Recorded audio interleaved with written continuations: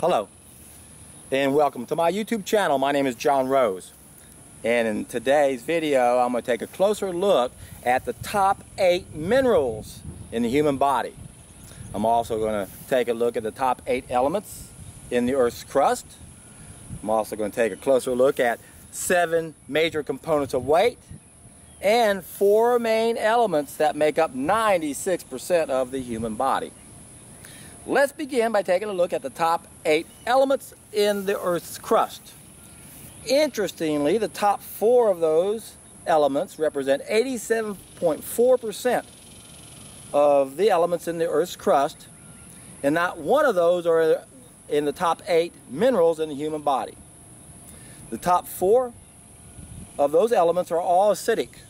Oxygen at 46.6%, silicon at 27.7%, that makes it 72.3%.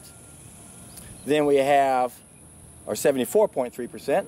Then we have aluminum at 8.1. Now we're at 82.4. Iron is number 4, and that's at 5%. Now we got 87.4%. The next 4 elements in the Earth's crust would be calcium, sodium, potassium, and magnesium. 3.6, 2.8, 2.6, 2.1. That's 11.1. And the 87.4, that's 98.5% of the Earth's crust comes from those 8 elements. And once again, the top 4 of those elements, 87.4%, are not in the top 8 minerals in the human body. The number 1 mineral in the human body would be calcium at 43.3%.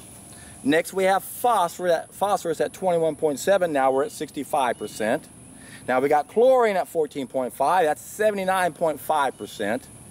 Potassium at 8.6. Now we're at 87.1%. The next 4, we have sulfur at 5.4, sodium 2.7, fluorine 2.7, magnesium 1.1, 99% right there in those top 8 minerals in the human body. Now, I'm eventually going to get around to the best source of getting those, which is really the main purpose of this video. But let's continue onward and take a look at how those minerals are reflected in the human body. Remember, there's 7 major components of weight. And one of those would be our minerals. A person my size would have about 4% of my body weight would be minerals, assuming I don't have any accumulated morbid matter or any current waste matter. And then the remaining 96% will come from 4 main elements: hydrogen, oxygen, carbon, nitrogen. So if we look at those other 6 major components of weight, 2/3 of our body approximately should be water, hydrogen and oxygen. Then 1/2 of the remaining dry weight would be protein. Now we have hydrogen, oxygen, carbon, and nitrogen. Now 2 amino acids also have sulfur, and 2 amino acids also have iodine. But nonetheless, the bulk of our amino acids come from those 4 main elements. Now we have 2 storage forms of energy: carbohydrates and fat.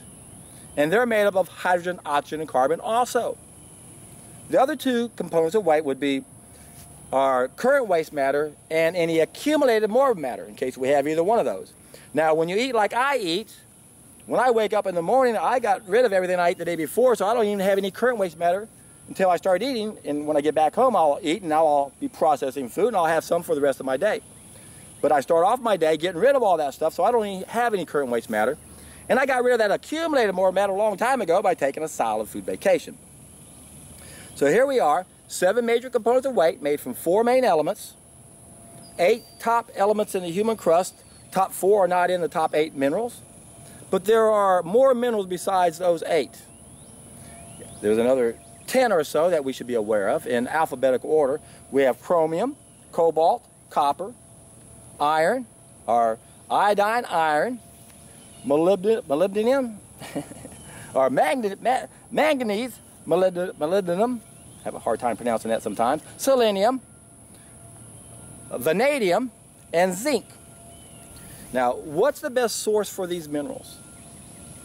From the ground, from the crust of our planet, the Earth's crust. That's where we get our minerals from. And the best source for our minerals will come from our leafy greens.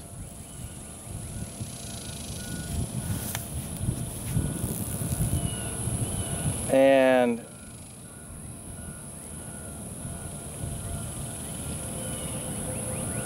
there was something I was going to say that just eluded me right now.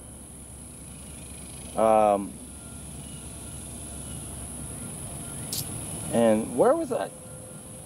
Boy, I tell you, that's frustrating. I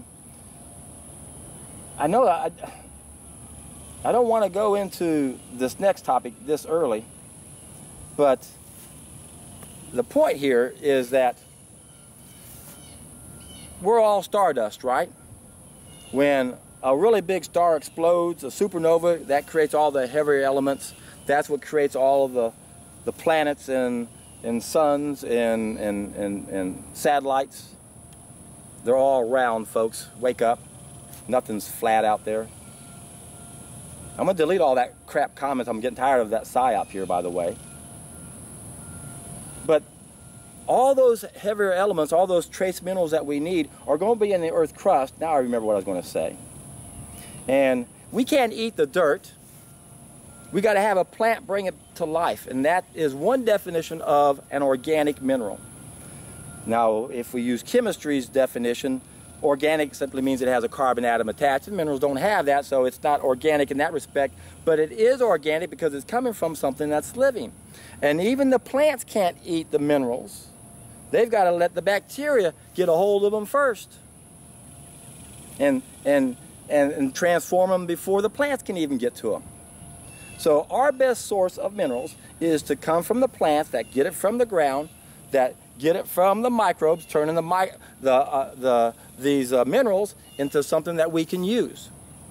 Now, there is a belief of what's known as biological transmutation, where it is claimed that none of the calcium we eat even goes to the bones, that it's all used for the myelin sheet, and that our body can take regular minerals from the food, like potassium and magnesium and silica, and then combine that with free-floating forms of hydrogen, oxygen, and carbon, and transmute and create calcium. That's the ongoing theory. And this biological transmutation is also supposed to be the basis behind what some people believe is possible, and I'm talking about breatharianism. Now, how do people live off of air? How can they get everything they need from the sunshine and the air? Well, the theory goes it's biological transmutation, that the body is able to create certain things based on other things. Interesting to think about it. I haven't done near enough research in there on this topic to have a decent opinion on it, but I read about it, and even Dr. Gabriel Cousens goes as far as thinking that this is why biological individuality can be explained. And I've talked about this concept before on biological individuality. I know there's a oneness of disease and there's that uniqueness of disease. The uniqueness, which is what some people call biochemical individuality. And that's what I say is based on our individual damage. Now, what Cousens is going to say is that he's noticed in his clinical practice that as people get healthier, they don't need as much supplementation anymore. And that's what I have been saying all along, that biochemical individuality is based on the damage that's done, and most of it's temporary impairment. So as we get healthier, we don't have those other needs anymore because we're no longer damaged. And according to Cousens, his conclusion, I think, was faulty. He just believed that because they're healthier, they're now able to transmute the things they needed and they don't need to supplement it. I don't think it works that way. The body was damaged and it needed things to heal it. Now that it's healed, it doesn't need those things anymore. To me, that makes more sense logically.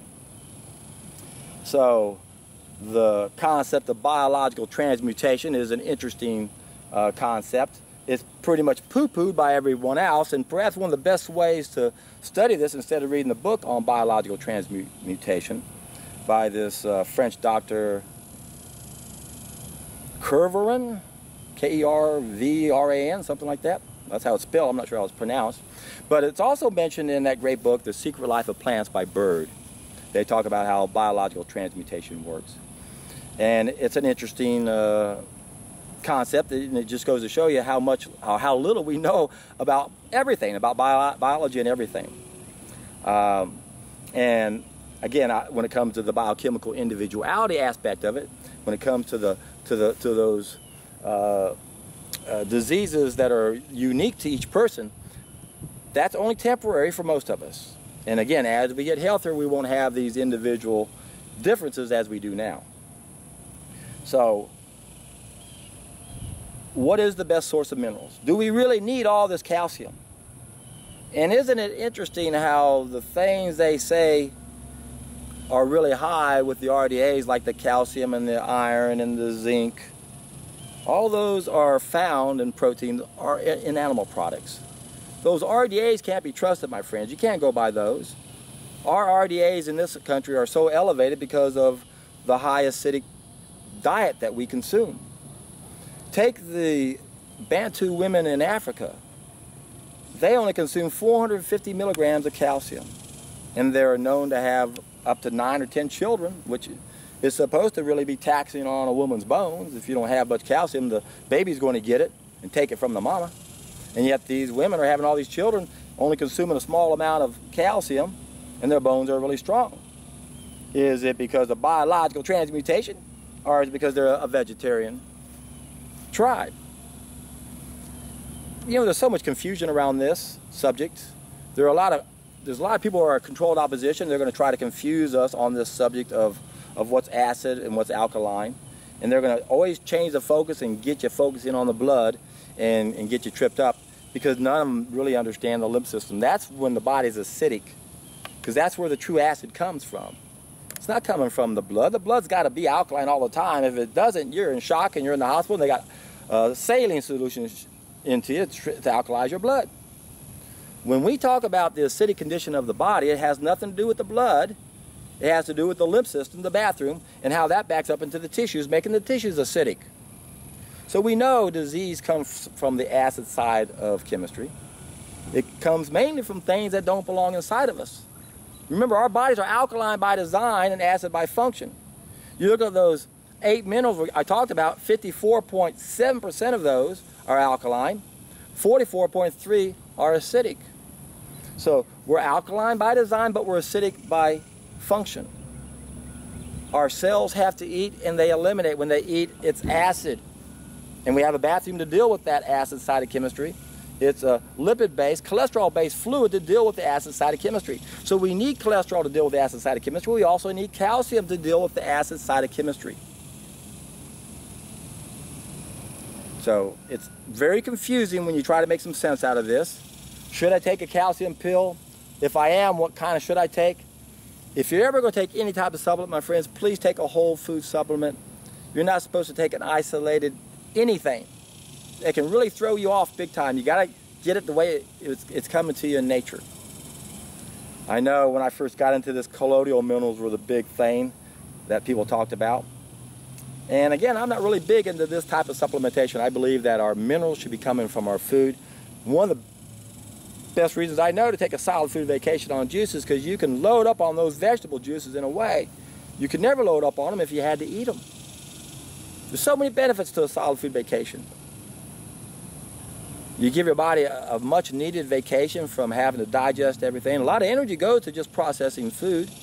If you need to heal, we don't want to waste any more energy. Should we be obsessed with minerals and deficiencies? Yes, we have to understand that that's a big part of the equation. According to Dr. Max Gerson, all disease based on toxicity and deficiency, and the two main deficiencies he pushed was the potassium and the iodine. He went as far as saying that all chronic disease begins with the loss of potassium on an intracellular level. And of course we know iodine is needed for our immune system.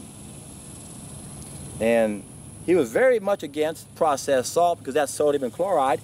You look at the table of elements and you'll see sodium and potassium are in the same column, and chloride and iodine are in the same column. So sodium and chloride can displace the potassium and the iodine. Another thing I thought was interesting about Dr. Gerson, because he was around that era where they started growing food on artificial fertilizers, and he noticed right off the bat, when the chemical revolution hit in the 40s, he said babies are now being born with cancers, leukemia, because when you grow food on artificial fertilizers, it creates a sodium-potassium imbalance in the soil. Now the plants become so sick they can't even defend against themselves, which is why they have to use pesticides, supposedly. Big mistake. when we start using chemicals with our food. And that's by design. Remember, chemicals is one of the forms of black magic that's used against us to control us. And the people who control us are magicians. Look, it's magic. It looks like food, but it's not. Has a sodium-potassium imbalance. Doesn't have near the amount of vitamins and minerals it should. We lose 83% of those biophotons when our food isn't grown on fertile soil and then sprayed with pesticides. And of course, the number one mistake that we make, that puts us in this whole position, is the cooking of the food. That's what destroys the biophotons 100%. It turns those organic minerals into inorganic. But John, there's no carbon attached. They're not organic, but they are because they're living. Or they were until we killed it. Don't kill your minerals. Don't kill your food. Don't kill the biophotons. Don't kill the enzymes. Don't lose the vitamins and the minerals, the antioxidants and the phytochemicals. And don't be tricked by thinking you're going to get a little bit more beta-carotene or beta-glucan or beta-carotene and some lycopene by cooking it. That's a trick. We're being fooled all the time because the people who rule the world, that's what they are. They're con artists. And life is one big con. And most people just don't understand the knowledge of how to live. That when we nurture our environment the right way, that environment will determine the quality of our lives. And that's all we have to do is wake up to that reality. That's what my YouTube channel is all about. Is to help you become the best that you can be so that you can turn around and make the environment and everyone you know the best that you can be, or they can be. And when all that happens, we'll all be in for a treat.